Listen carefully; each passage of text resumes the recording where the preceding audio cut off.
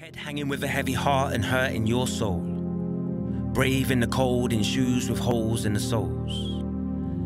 Has anybody listened to the stories you've told? You sleep there every night, the streets ain't paved with gold. Curled in a ball under donated blankets with Sainsbury's written on 2 cardboard mattresses.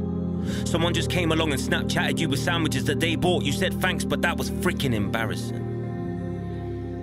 I don't think they realise how your living can be ruthless, even though they can see that where you're living is roofless.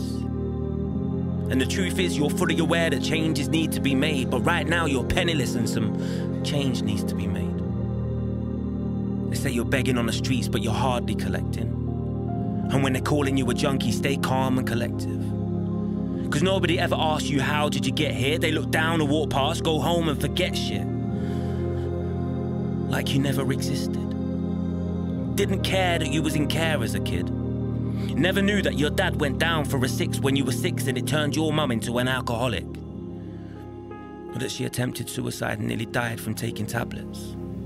Or that she moved her boyfriend in who'd rather kick you than kick a crack habit. Now that's damage. You knew more about class A's than getting A's in class. Lost your childhood because you was raised too fast.